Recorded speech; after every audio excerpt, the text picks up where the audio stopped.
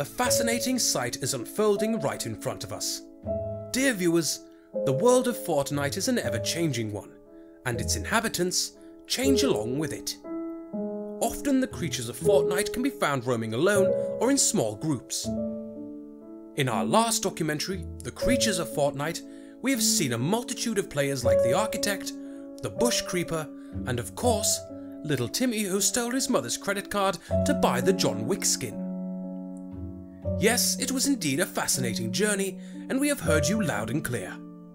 You want more, and so we will add Fortnite to our repertoire of geographics alongside GTA and of course PUBG. We are always open for more suggestions for different games, as we would love to expand even further.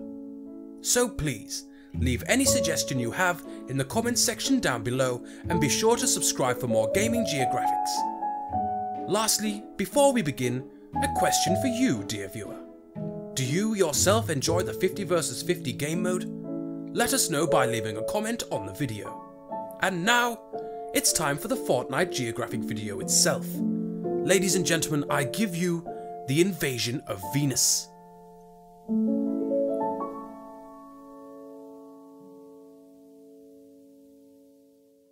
The lands are quiet. We are awaiting the first arrival of the player once again. But this time, dear viewer, a spectacular and rare sight will be unfolding very soon.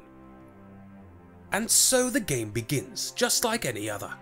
But this time, instead of small groups, we have two herds of players diving towards the lands of Fortnite. And off they go. They scurry around looking for loot. A hectic but very safe start to the game. A very clear divide between the teams is made, and often the competitors respect that divide. So they loot, they gear up and ready themselves for the great and only migration, a march towards a victory royale, or an unfortunate and untimely demise.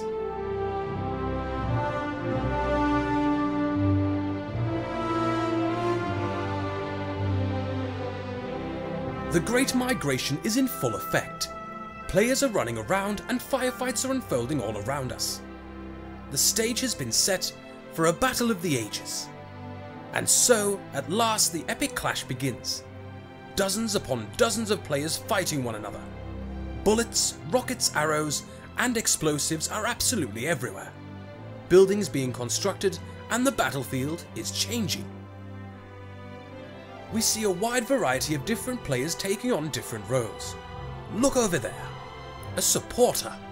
This creature specializes in taking down enemy forts and battlements and suppresses the enemy.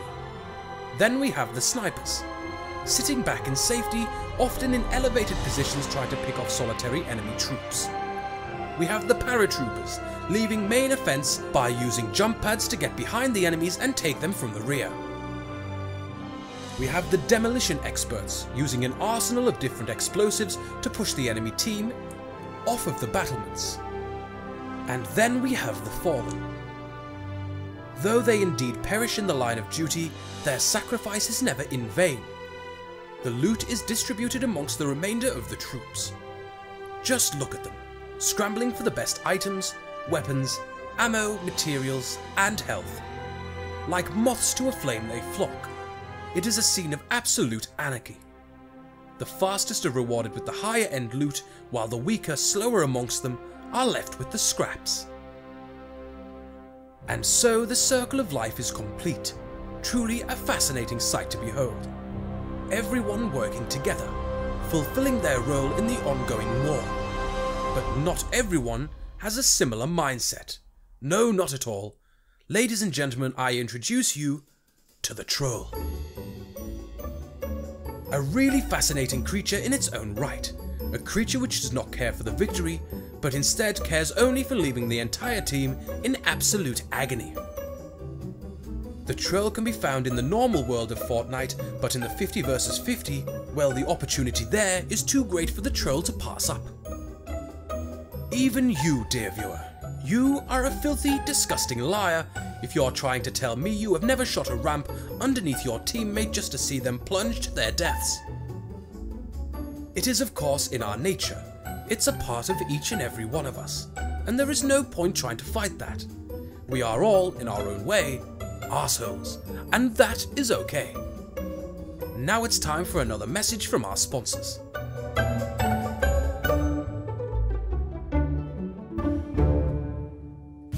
Hi, my name is Carl Sprudelscheiser, and I'm CEO of Pump and Jump. We make the best shotguns on Venus, and I can assure you, there is a very steady 5% hit rate. Sometimes it's about 10, but inconsistency is key to our shotguns.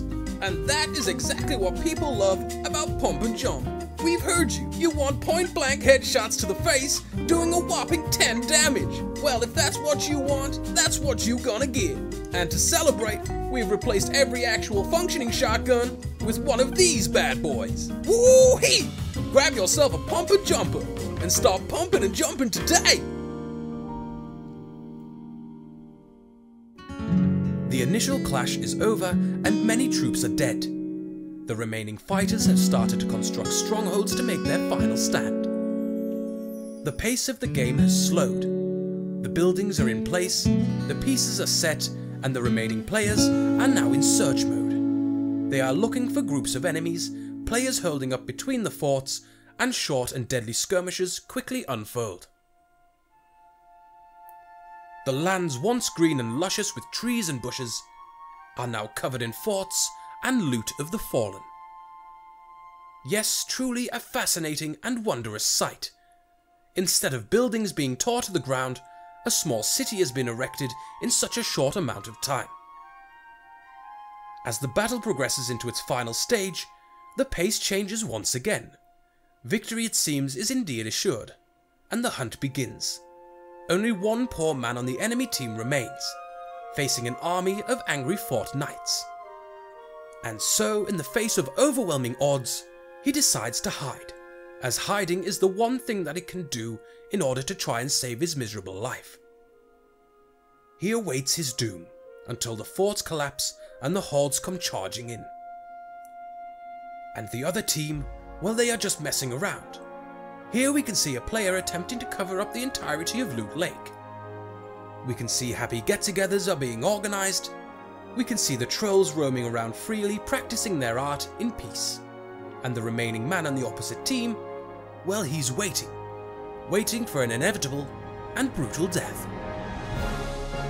And just like that, the game is over. The Horde celebrates another victory royale in the lands of Fortnite. Butler Jeffrey, please fetch a fine gin and tonic for all of these fine men and women. Splendid, absolutely splendid.